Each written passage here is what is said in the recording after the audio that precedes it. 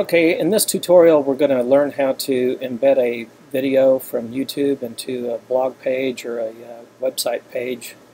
Let's say you're using WordPress and you've gone to YouTube, you've found the video that you want to embed. You come down here and you'll want to click on this share button and then come down here to embed. And you'll notice that it puts in the code there that's already highlighted that you can copy and paste into your page. But click on Show More, and if you scroll down you'll see that they allow you to select various video sizes. If you want it to be pretty big on the page, I would just go with the 640 by 360. And then usually by default this top checkbox is selected where it says Show Suggested Videos when the video finishes. And a lot of people don't want their video to end and then take their viewers off to another video that's totally unrelated.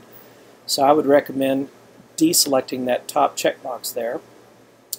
And then come back up here and double click on this to highlight that entire path from opening to closing iframe. And then do a Command or Control C to copy it to your clipboard. Go to the web page you want to paste it in.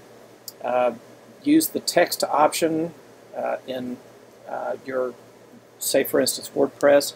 You want to click on the text tab instead of the visual or the HTML. You want to use the text tab to paste this code in, and then hit publish, and it should be ready to go. If you wanted to make this responsive so that it would adapt to the size of the screen, you could always come in here to this first value for the iframe width and highlight that 640 and change it to 100%. And then on the height, I would make it 500 pixels.